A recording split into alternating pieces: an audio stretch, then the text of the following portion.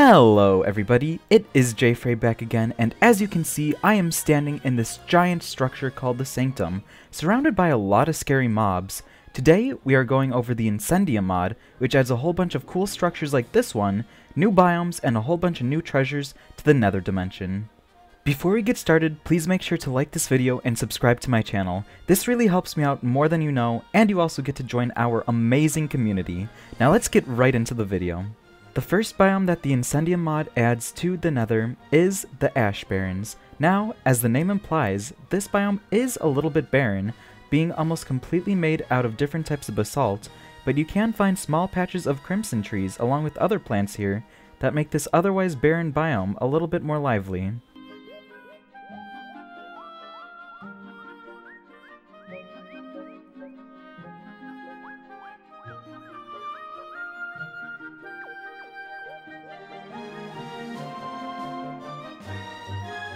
The next biome up is the Inverted Forest. Now, the first thought that you might have when you're walking through this biome is, where are all the trees? But if you happen to look up, you'll see them all!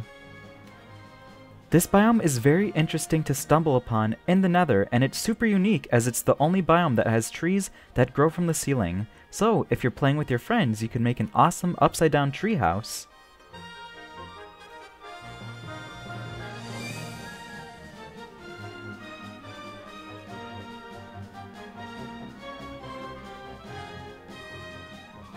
The next biome is super cool and is called the Quartz Flats. This area is a lot of flatland made up of smooth quartz, so if you need a lot of it, it's perfect for you. There's also areas of soulfire and warped nylium, and also giant mountains made of it too, making it a unique biome to explore. You can also find a lot of structures like the Sanctum and the Quartz Kitchen here, but be careful because they're surrounded by lots of scary mobs like skeletons and also ghasts.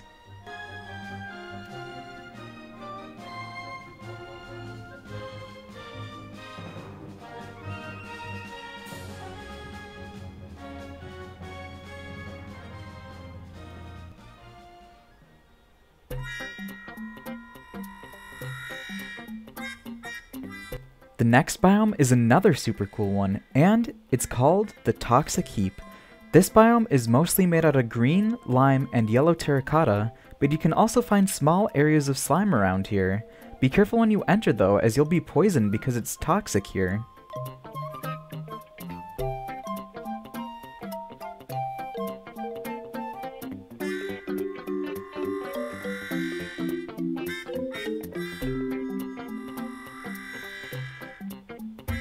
While traversing this biome, you may come across a variety of mobs, one of them being this very cute baby slime, but be careful, because these guys are actually quite strong and can pack a punch, and are poisonous, so if they come near you, then you'll be poisoned. The next biome up is the Volcanic Deltas. This biome is very similar to the Minecraft basalt deltas, except there's a lot more lava and a lot more magma blocks throughout. This makes it a very cool variation to come upon if you're traveling through the Nether and want to find something other than a regular basalt delta.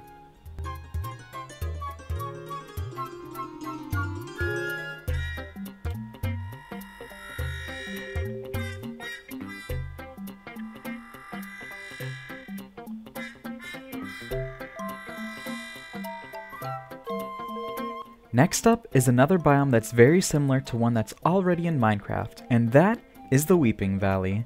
The Weeping Valley is kinda similar to the Minecraft Soul Sand Valley, except it's also comprised of netherrack and warped nylium. You can also find some nether wart blocks here, but the usual bone blocks that you could find in a Soul Sand Valley.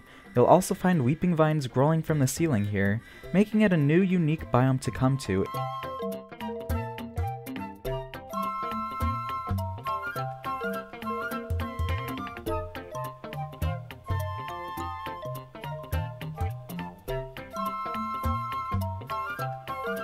The last, but definitely not least biome that the Incendium mod adds is the Withered Forest. This is one of my favorite biomes in this mod, and the floor is almost completely made out of blackstone, with little veins of tuff and basalt running through it, and you'll also find some magma veins running through it too.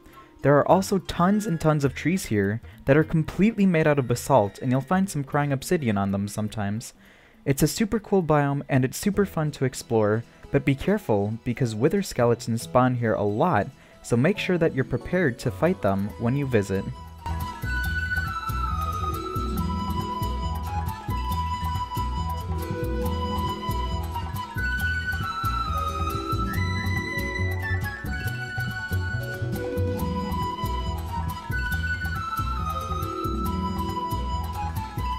Now that we've gone over all of the biomes that the Incendium mod adds, we can look at some of the amazing structures that it adds too, like the first one, which is right behind me, called the Abandoned Tower.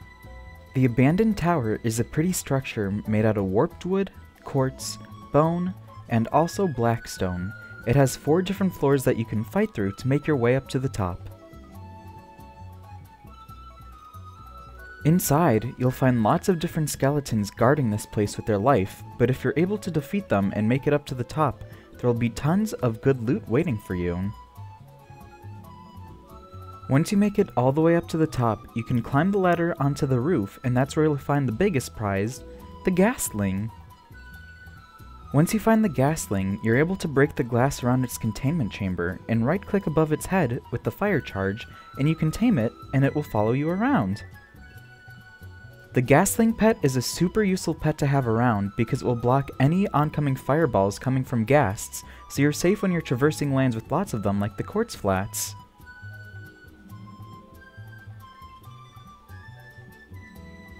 The next structure may look a little bit small from the outside, but as soon as you enter you'll see it's one of the biggest structures in the Incendium mod, and it is the Forbideen Castle. The Forbideen Castle is a giant structure with tons and tons of different rooms in it, like archery towers, the armory, brewing rooms, cryostasis chambers, dining rooms, kitchens, treasure rooms, trap rooms, strider pens, blacksmiths, crypts, the library, lumber rooms, portal rooms, void mini-boss rooms, crimson greenhouses, and even a sentry lab. And this entire area is ran by different types of piglins, like the Piglin Scout, Piglin Alchemists, Piglin Paratroopers, Piglin Pyromancers, Piglin Knights, Piglin Archers, and also Piglin Blacksmiths.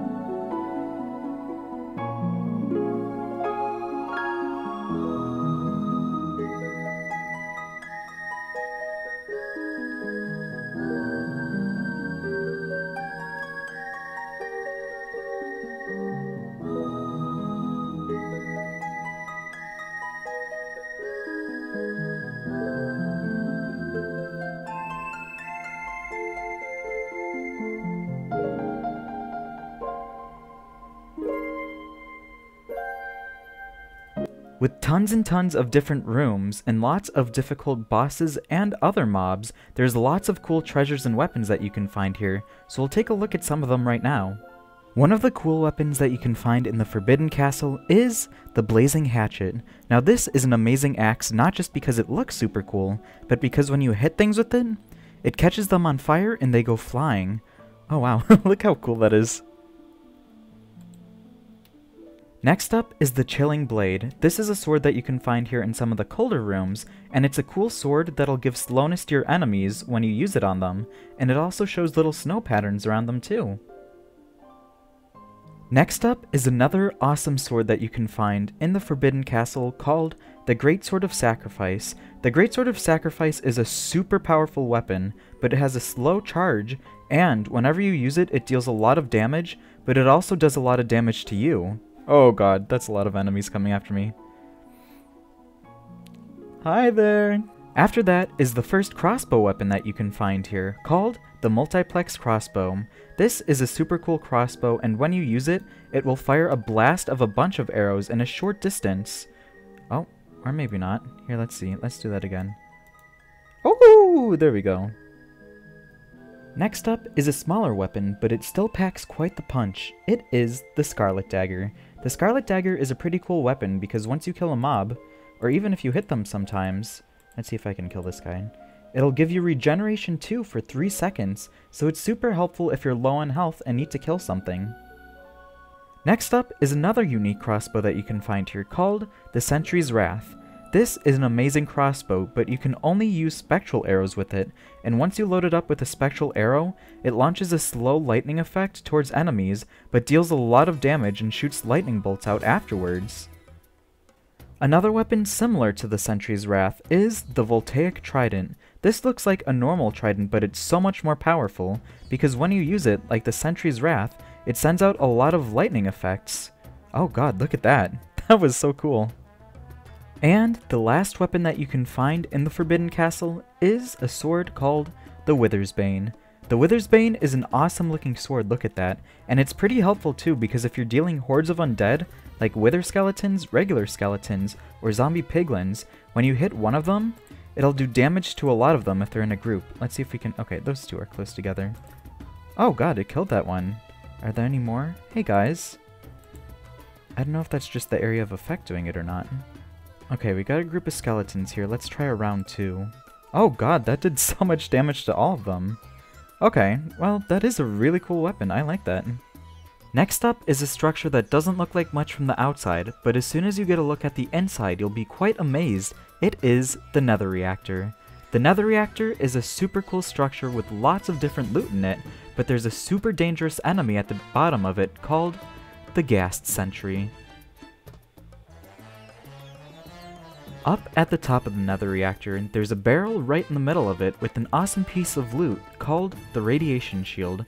The Radiation Shield is an awesome item that you can equip and has a cool design on it. Look at that. And when it's hit with a projectile, it will send out a thing of poison and poison any enemy around you, including yourself though. To keep yourself from getting poisoned while using the Radiation Shield, you can look through the other barrels in the Nether Reactor, and they'll sometimes have a piece of loot called the Hazmat Suit.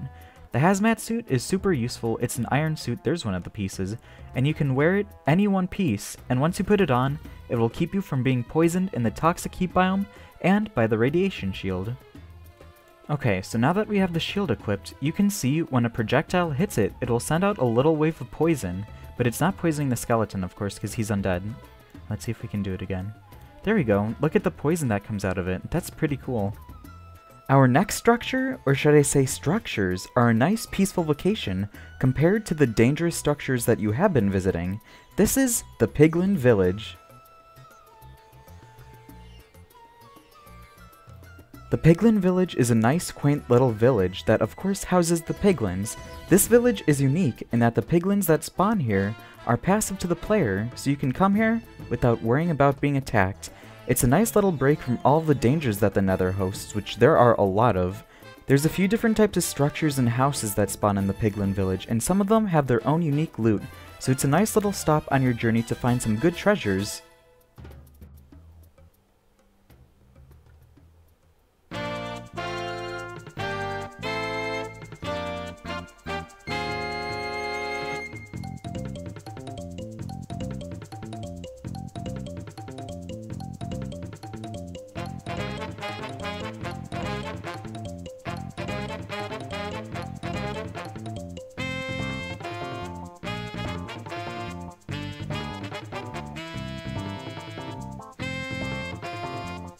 Structure in this mod is the pipelines. The pipelines are randomly generated tunnels which spawn in a few different biomes in the Nether and are filled with very scary sentry blazes which will make sure to guard this place.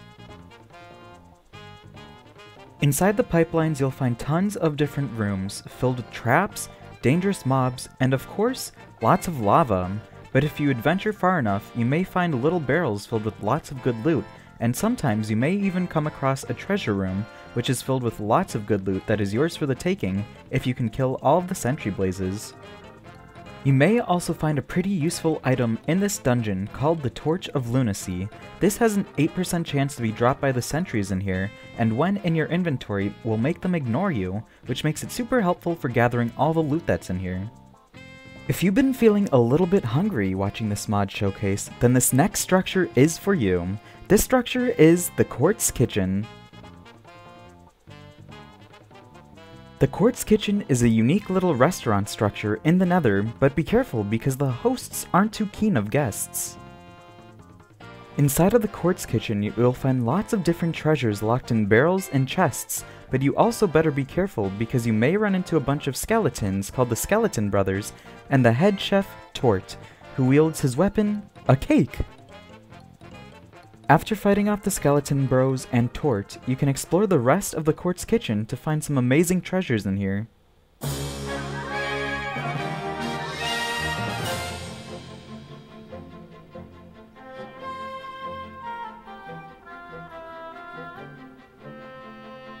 Our next structure is another unique one, and it's the Ruined Lab.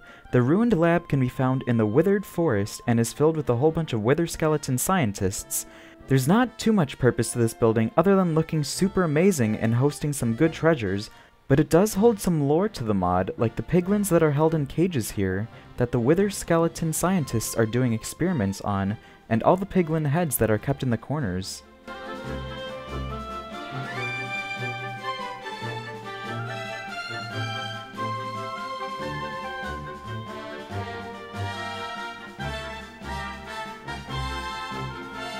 Next up is another one of the biggest structures in the Incendium mod, and it is the Sanctum.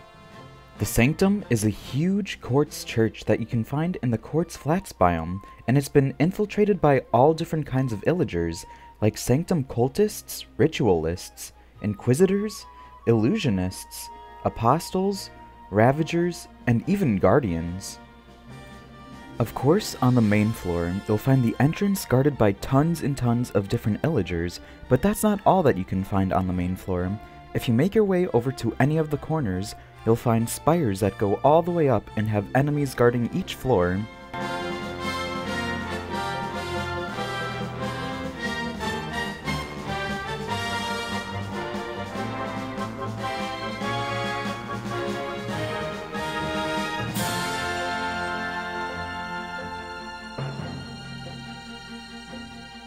Those aren't the only rooms in this structure though. There's a lot of hidden ones, like if you go through this little garden corridor, you'll find a staircase down to the deep, scary basement. Inside the basement, you'll find tons and tons of different rooms, of course filled with lots of illager enemies, different kinds of traps, but also amazing kinds of loot that you can find. There's 9 different rooms that you can find in the basement of the Sanctum, and each of them are designed in a different way to hold different items, and have their own secret treasures in them. Some of them are even maze-like corridors where you can find super secret weapons and treasures.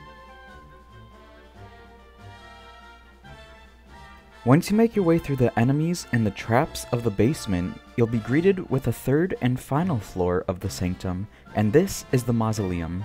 There's a little puzzle that you have to do first that involves lava to get here, but once you do, it's definitely worth it as there's lots of different treasures, but also some bosses that you have to fight.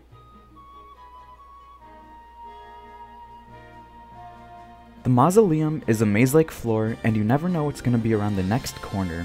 There may be tons and tons of cool treasure that you can claim for yourself, or there may be lots of difficult enemies waiting to kill you and take your stuff for their own. But if you are diligent enough, you can find all the different rooms in here, and also make your way to the final room of the Mausoleum, which is the Vault. The Vault has its own secret code that you need to use to unlock it, but once you enter it correctly, the door will open and you'll have access to it. When you're in the Sanctum, you'll be given a mining fatigue effect. You'll find 3 Vault Guardians, and once you kill them, the mining fatigue will be lifted and you can break any block. Also, when you kill them, they have a chance to drop their awesome crossbow weapon. Now that we've gone over the Sanctum itself and some of the different puzzles and enemies that you can find inside, we can go over the loot that you can find here. The first weapon up is the Holy Wrath. The Holy Wrath is an amazing crossbow, and when you fire it, it has a chance to spiral into different fireballs. So let's go ahead and load this crossbow up. And which one of you? We'll shoot at you. Oh god, look at that. And we'll try at this guy too. Boop. Woo, look at that. That's pretty cool. After that, we have a sword called the Daybreaker. The Daybreaker is an awesome sword that you can find in the basement level of the Sanctum, and it will spawn on a wall after you make your way through an amazing maze. Be careful though, because once you take the Daybreaker off the wall, the sand will fall from beneath you, triggering a trap, and you'll have to make your way all the way back through by carefully walking on the edges. When you kill any mob with the Daybreaker, it has a chance to drop some gold, so let's go ahead. Sorry guy. Oop. Oh, I got a netherite helmet from that. Oh yeah, and look at that. There's a little bit of gold. Just one gold nugget, but I guess still better than nothing. We'll spare you for today. After the Daybreaker, we have an awesome bow called the Ragnarok. This can be found in random tunnels in the mausoleum, and it's an amazing bow because as you hold it back, it creates a lightning strike. So let's go ahead. Let's aim it at this guy and see what happens. Oh, okay, well. Oh, god. I guess it's a powerful lightning strike too. Huh, that's pretty cool that it does a little particle effect behind it as well. And the last cool treasure that you can find in here isn't a weapon, but it's something called the Scroll of Returning. The Scroll of Returning is actually pretty nice because it allows you to right-click it and teleport back to the overworld without the use of dying or a nether portal. I'm not going to use it now though because I don't want to go back to the overworld, but it's still a pretty handy item, especially if you have mobs chasing after you. And our last, but certainly not least structure, is the Infernal Altar, which spawns in the Infernal Dunes biome.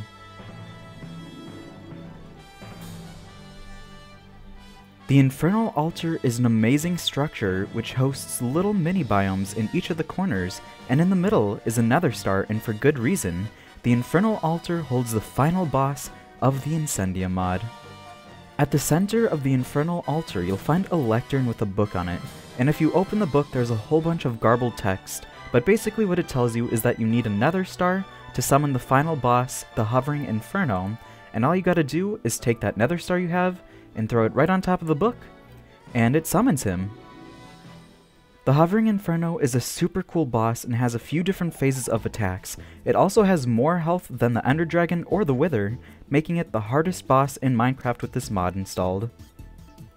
During his first phase, the Hovering Inferno can shoot shulker bullets, fireballs, and fireworks near him, which make it very close to deal some damage, and he can also summon some other mobs like Infernal Minions, which are just Vexes, Evoker Fangs, and also Desert Blazes, which make it a little bit more challenging. Once you beat in the first phase, the Hovering Inferno will be revived, and this is when phase 2 starts. The Hovering Inferno will start to launch different lasers, and you have to avoid all of them. Don't worry about attacking the boss though, as its health slowly goes down, and you just have to survive long enough. Once the Hovering Inferno's boss bar goes down for the second time, phase 2 will end, and the boss will officially be dead. Then you can claim all of the prizes that it drops as your own.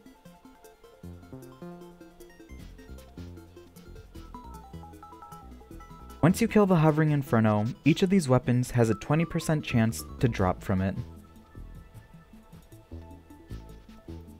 First up is a cool shield called the Necrotic Shield. This shield is super useful as when you get hit by any type of enemy, it will give that enemy the Wither effect. So let's go in here, let's see if there's any enemies around. I know, oh yeah, there's a zombie out there. Let's see if we can get that guy to hit me. Hey buddy, you wanna hit me? Oh yeah, look at that. Oh god. He got withered before he died. Next up is probably my favorite item in the entire mod, and that is the Prismatic Shield. This shield isn't just for looks, even though it looks amazing. You can use it to block mobs, and whenever you counter something, it has the ability to smite them. So let's go in here, and maybe I can get hit by this guy who's closer. What happens when they hit? Oh yeah, look at that! Oh my gosh, that's so pretty. Any other? Go ahead, hit me again. Oh! And there he goes. Wow, that's a strong shield. Next up, after the prismatic shield, is an amazing weapon called the Trailblazer. The Trailblazer is a bow that can pierce through enemies and will leave a trail of fire, and once it hits a block, it'll explode. So let's go ahead and just launch it at the wall so we can see the fire that it leads. Oh yeah, there's one of them. There's so many Endermen in here now. Yeah, it leaves little fire blocks around, and it also explodes. Now let's try and hit this guy here and see what happens. Oh. So it just went through him. Okay, there we go. Huh. So it's a pretty powerful bow, and it has some cool firework effects and fire effects when you use it. After that, we have another far-ranged weapon called the Firestorm. Look at it in my hand, it looks so cool. The Firestorm is a crossbow, and once you load it up with a spectral arrow, it has the ability to launch a fire projectile. So let's see if... oh, I guess I hit that guy there. Let's see if we can use it on a mob. Hi, guy. Bonk. Whoa, that looked so cool. Okay, one more time. Huh, that's an awesome fire projectile. I love that. Oh my gosh. And the last drop that you can get from our friend the Hovering Inferno is the Infernal Feather. Now on its own, the Infernal Feather doesn't really do anything but look pretty, but if you know a smithing table nearby, then you can take that and an elytra and put it in there to get the Infernal Wings. And once you equip these, they look super cool. Oh my gosh. They're like rainbow elytras. The Infernal Wings give you full armor protection for the chest plate, while also allowing you to have an elytra. The only thing it does is minus 5% speed, but I think that's pretty worth it to have a lot more protection. Look how cool that is, oh my gosh. That is all for this video though. I hope you all enjoyed the amazing Incendium mod. If you did, be sure to hit that like and subscribe button, and comment what your favorite structure or biome in the Incendium mod was. I'll see you in the next one. Bye bye!